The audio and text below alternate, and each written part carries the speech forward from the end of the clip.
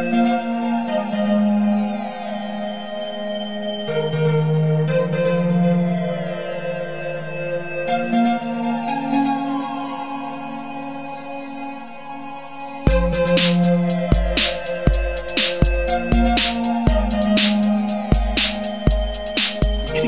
back to Binary Jazz.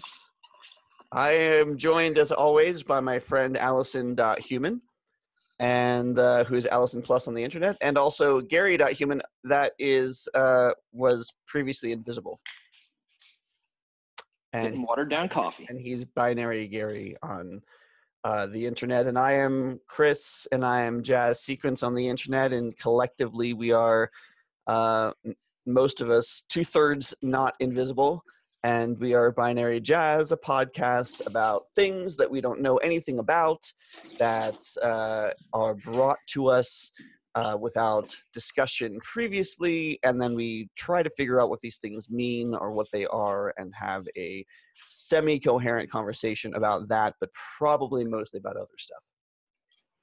That's how the show works. Do you think that there's a prerequisite for being an inquisitive person to be on the show? Yes. Okay. But I like how it's phrased as a prerequisite, like there's some sort of committee that has evaluated us. Yeah, we'll block you out the door if you're not inquisitive enough. That's just how we roll. That seems fair. It's a self-review, contemplation, over and over again. It really is. That is factually accurate. Too contemplative? I don't think I've had my quarterly Slack questioning of reality though this quarter. I think I skipped it for quarter one of this year. So now is always a great time to start. To start questioning your core beliefs and values. Yeah, that's true. That is always true. It's never too late. Never too late to question everything you know. You remember that, okay? If you learn anything from me. Oh, got real serious. She just wants to push the caps lock button because it lights up. Oh, I see. I'm reminding myself how to pronounce today's topic. I'm distracted by the fact I should probably change the tab on my screen. I'm distracted by the fact that I've been working on a JavaScript thing that tracks initiative and damage in a D&D game. Because I just finished Wes Boss's ES6 for everyone, and I decided that I was going to do something in JavaScript. And so what could I do in JavaScript? Well, I'm running this D&D campaign. Let's do something D&D themed, and that was what came of it. So are you using just browser store, or? I'm not saving stuff yet. I'm mostly just chaining a bunch of events to when you click on a button and something happens. So it starts out, you add the characters, and so if you refresh, you lose all the stuff. But if you don't refresh, then you have all the characters, and you have you can add their dexterity, and it calculates their initiative, and then you add their initiative roll, and it adds their bonus to the roll, and then I haven't done this part yet, but it's gonna sort characters by initiative, and then allow you to enter in the damage they've taken, and then their hit points. That's a little message when they've taken damage, so and so took damage. And then I'm also gonna style it. Right now it's just unstyled, so it's ugly as hell. But I do plan on pulling Webpack and doing that and doing some sort of a build process. I think that's a great use of JavaScript for starters. It's also I don't know, my heart swells with the nerdiness of the sentence, of all those sentences. It's so much compact to one end goal. Yeah, I've been thinking about D&D so much lately that I've been dreaming in the campaign setting that this game is running, and we've only had one session. It's just that I've been doing intense amounts of research in the background. I had a dream the other night where I was dying in the desert of this world that we're playing this game in. So you're fully saturated. I'm fully saturated. I'm oversaturated at this point. Where it's like your subconscious is just like, oh, you weren't thinking about it enough during the day? Right. Yeah. Let's throw this in. Also, the fact that you're like dying in the desert of the world. Yeah. Yeah. That's not really even a good No. subconscious. No.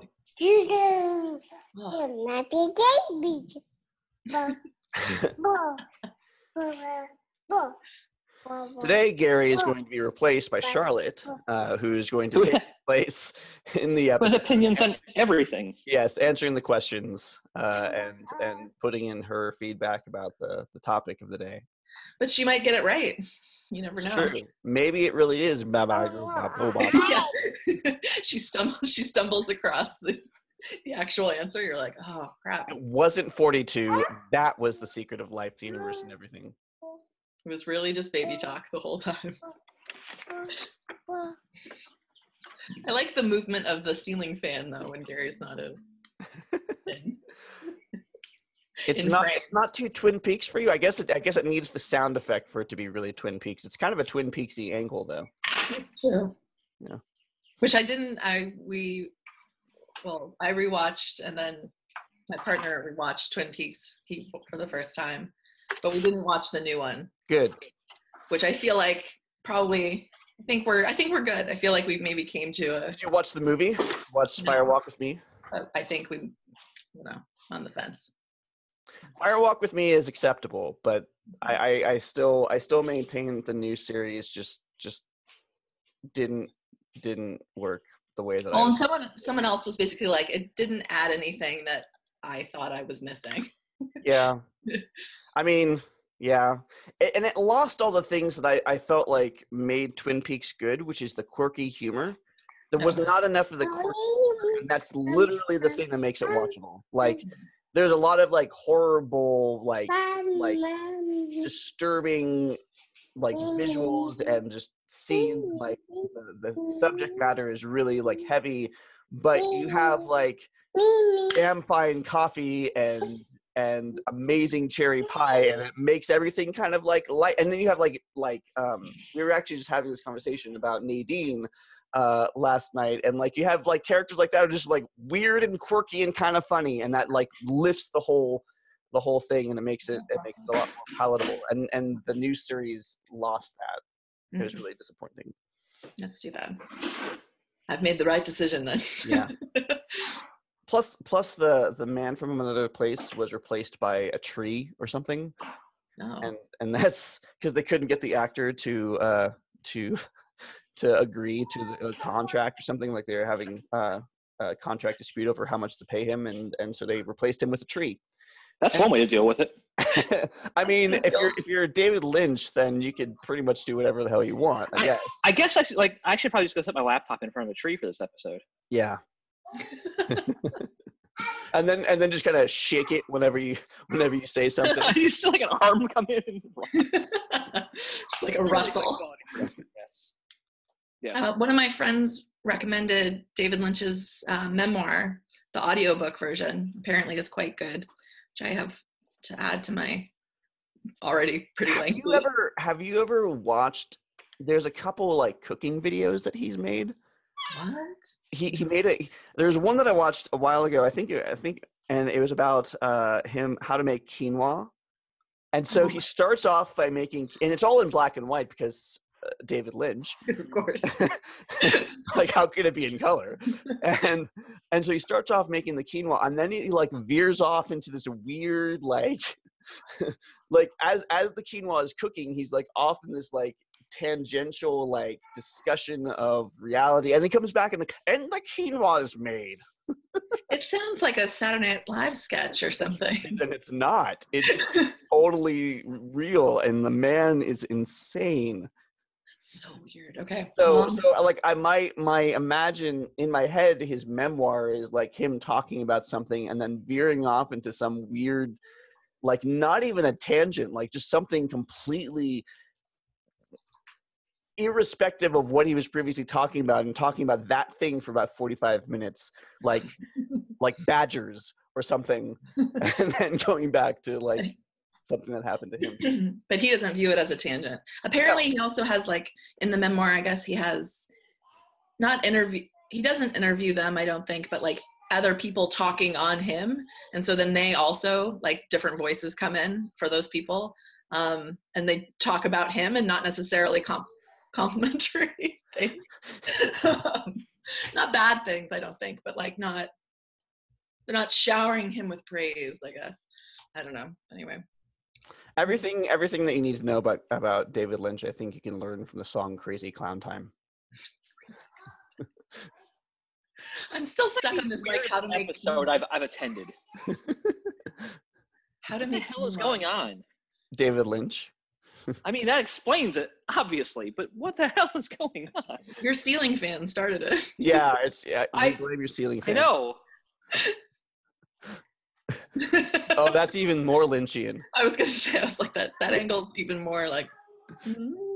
And then you zoom in, and then you add like the sound of like some factory machinery, and then you overlay the sound of factory machinery with like the sound of waterfalls. Yeah, I was gonna say the sound of waterfalls. And then you do a slow transition to a forest with the sound effects still there, and then a extreme close up of Gary right there. Yeah, that's good. That's perfect. Yes. This should work for the rest of the episode, huh? right in there. The subject this week is not Twin Peaks, but it may as well be. Sorry, Gary. Okay, the topic for this week is Syzygy, which I will spell. Syzygy is spelled Syzygy or Syzygy. You might need to type it out. Yeah. Syzygy. SYZY. ZY. Syzygy. Syzygy. So that I know I've done my job properly when I get a really deep sigh from Gary. I mean that it reminds me so much of the city in California, Zzyzx. I loved driving past the exit for Zzyzx. Do you know the story of Zzyzx? No. So the story of Zzyzx, and the reason why it has the name Zzyzx, is because that was where like some commune/cult was located, and they built their compound in this part of California, and they called it Zzyzx. So it would be the last. They had to register with as a organization or something, and so they called it Zzyzx. So it would be the last thing in like the phone book, or the last thing on like taxes, so they would get ignored by the government. So it's called Zzyzx because they literally picked the last letter and the most unlikely combination of letters so that they would not get noticed by the rest of society. Does that what happens like when people started printing phone books and salespeople started going from the back to the front? Back to the front. Well, the plan backfired at that point. I mean, I think lasted as a actual like cult, yeah, for a couple years, and then it wasn't, and then it just disbanded or whatever. But the city remained. How long do cults usually last? Is that like is there an average cult lifespan? Have people done studies on it? I don't know, a couple years, I guess. Although, I mean, it also depends, I think, on what you define a cult. Like, I think the longer it goes, the less it becomes a cult, and the more it becomes an established religion, like Scientology, or arguably the Church of Latter-day Saints. It probably also depends on their kind of mythology that's associated or whatever with their end game, I guess, because their end game could come a lot sooner depending on. Well, and I guess to that end, like how uncomfortable their belief system is from the accepted mainstream probably has a lot to do with the definition. Yeah, I mean, cult is really a determination that is made from the outside. Yeah, I don't think people in are like, this is the best. Yeah, I'm in a cult. Like, all the cults I've joined. I'm in a community of like-minded people, and that defines best Kool-Aid here. Best Kool-Aid. No, I read an interesting article the other day by someone who, even after she left, like, the commune is what she was referring it to, and then, like, once she started just telling stories to people about her childhood, and everyone was like giving her really weird reactions, basically, and she was like, even after I had left, I didn't realize that other people would view it as a cult until I started telling stories. And she's like, even then she wasn't really comfortable calling it a cult because, for various reasons. But anyway, but it was interesting that it was only until she started realizing that for her, her normal wasn't everybody else's normal, and in a pretty drastic way. But for her, it was just a commune. It was just like, oh, you know, like, my family was were hippies, and like, this was just how I grew up. And it was more like she was viewing it as like more hippie, like free love lifestyle, rather than like kind of more abusive behavior, until she started telling stories, and then people were like, that's not kosher, like, that's not a thing. Yeah, I've read stuff about the Osho commune in India that was along similar lines, which I had previously not been aware of. Like, I was at one point the proud possessor of the Osho Zen Tarot, and I had no idea who Osho was, but I thought the cards were cool, and I used them a lot. And then later on, I read all this stuff about how it's kind of a culty commune thing that is not particularly healthy. I'm like, oh, huh, interesting. Everything is problematic. Why? Yeah, everything is gross and weird. What's the topic again? Is what? Syzygy. Syzygy. Syzygy. Yeah. Syzygy. So much like Zzyzx, Syzygy. Of course. Syzygy is a community in northern Ontario that celebrates the snow and lives naked year-round in the snow and in the not snow, and they are approximately 150 individuals, and they do not recruit except on alternating fourth Thursdays of the month. I'm like, oh, that's a schedule. That's what that is. Yeah, you have to think about. So there has to be like some kind of shaman whose job it is to keep track of the calendar. You know? Yeah, right. Can you imagine the arguments one person out there? Like, there's one person. They're called the Syzygist, and they're the ones that are in charge of the entire calendar. They don't actually follow the traditional like Western calendar. They follow their own calendar, and the Syzygist is the one that actually sends people out to go recruit new people. I wonder what the recruit pitch is like. Hope you have a good concept of time. You like snow? Do you like snow? But do you really like snow? Can I interest you in some snow? How much do you like the cold? Welcome to Northern Ontario. And they live in yurts. Of Actually, course. they live in one really big yurt. It must if it holds 150 people. Yeah, it's a really large yurt. Yeah, super yurt. Super yurt. Mega yurt. Syzygy. Syzygy is the study. No, not study. Gee. Maybe it is the study. The study of size. Or Syz. Depending on where you're from. Yeah, I think that's it. Study of size. Kind of boring. Yeah. This is bigger than that thing. Okay. Syzygy. I'm going to write a paper. So if you're a syzygist, you're the person that just comes up and judges things based on size. Yeah. You're taller than that person. Great.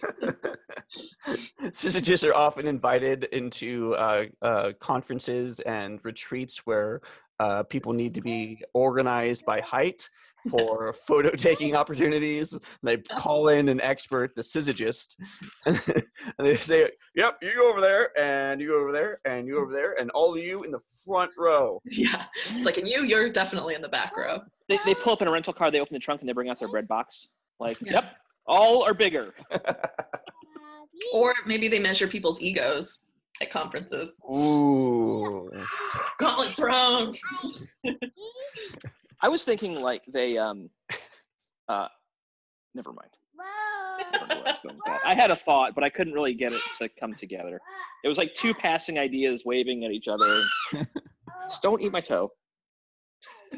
I won't. Thank you. That's fair.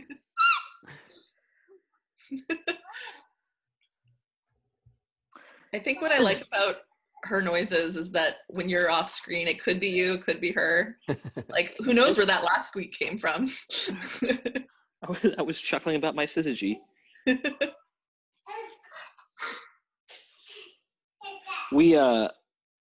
She's all fired up because we just had applesauce.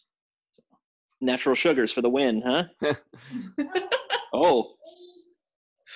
I wish I got so like amped after eating applesauce. Oh, I bought I'm usually this like, I'm still hungry. I bought this orange juice, like local orange juice. I mean, literally, like, you know, careful, there might still be seeds in that kind of orange juice, right? And I drank a large glass of it yesterday, and the sugar content, just natural sugar content, I felt like I had like a cup of coffee. I was just wired after drinking it. And you have good oranges because you're in Florida. Yeah, that's helpful. Yeah, it was, as far as orange juice goes, like, get a lot of good orange juice here, but there are still some orange juices I drink from time to time where I'm like, whoa, that's a memorable orange juice, and this was one of those yesterday. And I still have like a quarter gallon of it left. No, what do I have left? I think I bought a quarter gallon of it, so I can't have had some and still have a quarter gallon left. Unless it's magic orange juice. Let me check. Let me check if it's. Are you checking to see if it's magic orange juice or if there's any left? Yes. There's about 30 ounces left. I have no magic juice in my fridge. Raise your hand if you can, in your head, visually picture 30 ounces. Because I just looked at it. A little bit less than halfway full in a quarter gallon jug. 2 ounces less. 64 is a quarter.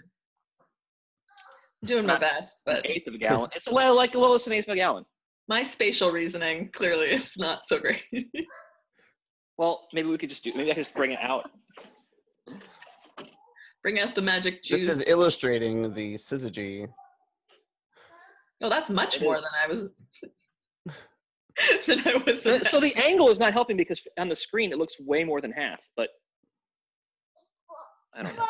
I can't like tilt it so it's flat because when I do that. Please don't pour juice on your computer. and sorry, manager, that's why I can't work today. I poured orange juice on You're like, my keyboard is incredibly sticky. Demonstrating how sugary the juice was. You would have to issue a Syzygy. Oh, I would, wouldn't I? Yeah. A formal Syzygy? A formal Syzygy. It's like an apology, except not. Except it's not as. Is it a writing? Is a Syzygy a kind of writing? It might be. It could be. It is a document that illustrates the size of a thing. The Syzygy of a thing. It's like an exegesis, except it's a Syzygy. A Syzygy. I feel like it sounds really similar to synergy. So maybe it's some kind of corporate speak. Could be. Well, it isn't yet, but I think if we keep using it in sentences, we could probably make it a buzzword. #Syzygy. I just need to hang out more in those corporate environments. Yeah. Get a catch on. That's a good point. Where could we do this? Who do we know that's corporate? I would need to change my wardrobe to be able to fit in. Oh, man. Blend seamlessly. Like Jane Goodall. Yep. Syzygy. When Jane Goodall was living with what she live with apes? Mm-hmm. Did she like wear Have a corporate wardrobe? hair? Like,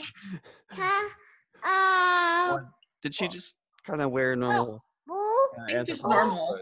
Yeah. But I think like similar to camping, I think you just like start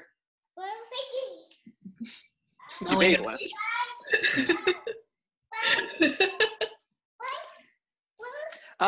Well, in the documentary, Girl is in the Mist. Mist?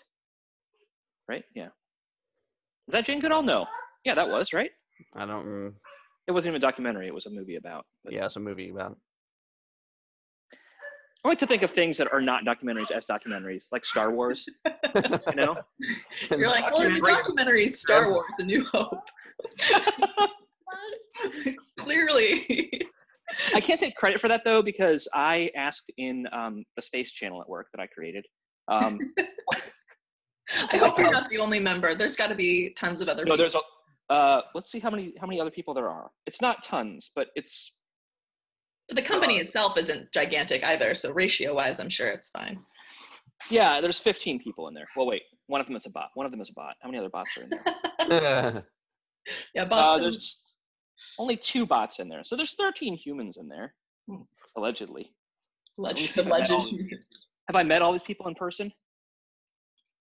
Can you vouch for their humanness? They all exist. I've seen them all with my own eyes. Yeah, Uh-huh. all 12 of the others in there. Well, I mean, technically, you've seen us with your own eyes, but that doesn't mean anything. It's true. That's true. I think that Chris is a hologram. AI has come a really long way. So I asked what were people's favorite space movies because I went on like a space movie binge at the beginning of the year. I don't know if you all recall that or not. I started my year by watching a space movie every day for as many days as I could do it. It's not so much the beginning of the year as like you're constantly on a space binge in my mind all the time.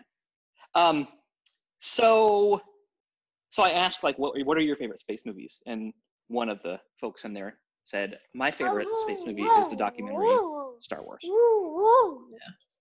Did you watch Spaceballs as part of your space movies? I didn't. I was really going for like real space movies, not like sci-fi. So like The Right Stuff, Apollo 13. What else was in there? So a bit more heavy hitting than Spaceballs is what I'm hearing. I mean, Spaceballs is a documentary. Yeah. I love Mel Brooks. There were some creative liberties, but yeah, you're right. It was a documentary. How about Muppets in Space? Yeah. No, I have not. I need to add that to the list too. Jeez. Does Muppets in Space have any cameos by pigs in space? I don't think so, unfortunately. That is sad. That should be a thing. I don't think. I haven't watched very many of the Muppet movies. I think I've watched one. I remember enjoying Muppets in Space, but I was probably just... It's been a few years. Been a while. Well, the whole premise is basically Gonzo realizes that he's like a weirdo and wants to like figure out his origin story and find like some other Gonzos. How do the Muppets figure out how to go to space? And here I am sitting in Jacksonville, Florida. Well, Muppets are much lighter than humans, so they have less of a syzygy. And Spoken as a true syzygist. And they're less. They're smaller. They're less prone to damage from things like cannons. So really, they just need something to launch them into orbit, and then they're in space. So I think it is much easier, generally speaking, to get a Muppet into space than it would be to get a Gary into space. I have a monthly like object-oriented hangout that I do, and it was last night. And we were talking, and I looked at the clock and realized, oh, there's a rocket launch. I have to go. It's been fun. And as soon as I turned on the feed from SpaceX, they were like, oh, upper level winds are out of bounds, so scrubbed. And then you rejoined the conversation, and everybody was there talking about Gary dropping the call because of rocket launches. No, we all called it quits when I said I was heading out. So I was like, I'll see y'all next month, and kind of knocked the whole thing over in exchange for a launch that wasn't happening. Yeah, wow. So I feel like a jerk. Well, we had a similar conversation in our house because I saw Ground Control Bot had tweeted an hour, and I was like, oh, there's a SpaceX launch. But then when we signed on, I was like, wind. I've really been thinking about how best to handle delays with Ground Control Bot. Because right now the way delays are handled is not at all, which is certainly one solution. And I need to think of a better way to do that. Like a different color text, like, hey, this launch has been delayed. Because a lot of times we know fairly quickly, you know. I mean, like we knew last night. Something that is a data source in the feed that you're getting? No. So it would take like some kind of human involvement. But let's be honest, like most launches, I'm a human and I'm involved. I'm not involved in the launch, but I'm involved in watching the launch and scouring Twitter to find out like how's fuel loading going and stuff of that nature. What do the upper level winds look like? Or if it's launching from Florida, like, you know, are the boaters staying out of the exclusion zone? So Syzygy is. Okay, it can be a few different things, but the main definition that seems to be utilized for it is astronomy-based. What? Plot twist. Which is, it's an so it's an alignment of 3 celestial things. So it's usually used in conjunction with like the sun, earth, and moon. It is like a synergy. Kind of, yeah. I think that in the back of my mind when you said that word, I'm like, I think I've heard that before, and I had no idea what the context was. But well, I'd seen it, but I had never heard it. Like, no one's saying it aloud. In my circle. When I say heard it, I might mean like read or something. But it did tickle something in my brain. Like maybe I should know what that is, but I have no idea. It's cool. Also the shortest English word with 3 Y's in Scrabble. So for a total of 25 points, apparently. Are there 3 Y's available in Scrabble, or do you have to use blanks to make that happen? I think you have to use blanks. Actually, no. Well, when this says 25 points, though, it makes me feel like now I have to know how many Y's are. Yeah, let's answer that. Scrabble. That happens to be one of the listener questions. How many Y's are in Scrabble? And now we're finding out. Yes. Yeah. Well, I think that questions that could be answered by Google are probably not good listener questions.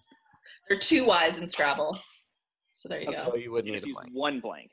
Yeah. So we do have a couple questions. Most of them are from Allison. One of them I really wanted to bring to the show. Yes. It's from Henry T. Garcia at CentTip.com. At what? CentTip. I think I'm pronouncing that correctly. CentTip. I don't know what that is. Tip of a cent, obviously. Yeah. Okay. And he says, we want to purchase your website traffic. Hi, I'm Tom from digital market company CentTip. Hold on. This is Henry. Yeah, I did. Okay. The person is Henry T. Garcia, and it says, hi, I'm Tom. I can only assume that's what the T is for. Yeah, the Henry is silent. Are you searching for a way to generate more money through your site? Well, the answer to your question, Henry T. Garcia, Tom, is no, we're not. But he goes on and says, visit here to get income and bonus, https://www.centtip.com/earn-10-more. You will be glad to know media.net, which is owned by Bing and Yahoo, as one of the biggest pools of advertisers in the world. They will pay more to purchase your website traffic. More than what? I don't know. The average earnings from 1,000 ads impressions is $10. The average earnings from 1,000 ad impressions is $10. That doesn't sound right. That's crappy. Currently, they are expanding their business, and you will get 10% more of your revenue for the first 3 months. Join now. Thanks a lot for your time, Henry Garcia, creator and CEO, CentTip Co. Limited. So Cent is spelled C-E-N-T-S, not S-C-E-N-T-S. I thought it was CentTip, and I'm like, what? It's C-E-N-T-T-I-P. Yeah. CentTip. I heard CentTip, and I was thinking maybe there was someone like encroaching on Allison's turf, and we needed to drop that candle. Person. Well, I don't know. $10 seems like a lot more than $0. And it's 10% more than that from what I understand. Yes, but I think we make it 11. That's $10 for 1,000 ad impressions. Yeah. So So we could probably get somewhere in the neighborhood of $10 a year. That's a lot of orange juice. It's not. I'm skeptical that we could get $10 a year. Let's see. Well, no, we have all-time. This is shocking. All-time visits to our site is 7,037. That's a lot more than that's more than $10. But is that refreshing because of the Genrenator? Yeah, that's a good question. I don't know. Well, that can't be because of the Genrenator, because the Genrenator is somewhere in the neighborhood of like 43 billion, right? 43 billion. It does. We do. So the top posts and pages. If I go to the best ever 526 views. It says 509 views came from Twitter. That's interesting. And then 510. I don't know how this works. How Jetpack is doing this math. It says 526. There's 509 views from Twitter. I guess they all went to the Genrenator page. So on January 30th, 2018, we had 510 views on the Genrenator story page, and then another 15 hits on the Genrenator page, and only one to the podcast episodes page. So do we think that people are hitting the Genrenator page? A little bit skewed. Do you think people are hitting the Genrenator page because Google is like providing search results when people are searching things like eTuba or stuff of that nature? I don't think that those things would get indexed, although they do have unique URLs if you enter it in, but I don't think that they would get indexed because it's just dynamically generated. One hit today came from groundcontrol.space/success. Oh. Does that mean we had an install today? It does seem to indicate that. Let's go find out. Groundcontrol.space. Ooh, ah. I normally have to wait until the evening to see if. I usually only find out in the evenings as well, but it does look like on a month-to-month basis, we get about 500 hits a month, which is a lot more than we've anticipated. Oh yeah, 7 hours ago. 7 hours ago, we added a new team. There's something. I'm so curious to the teams that are adding the bot. Like, I just want to know. I want to know more, even though that's invasive, and I shouldn't. I want to know more. On Ground Control Bot, I keep team names. So. I want to know more about what are. Thank you for listening to Binary Jazz. If you like this episode, you can subscribe to us on iTunes or Google Play.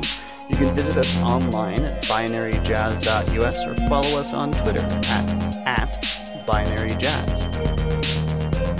Don't forget that you can ask us a question through the forum on the website or on Twitter, and we'll read it aloud on the next episode of Binary Jazz.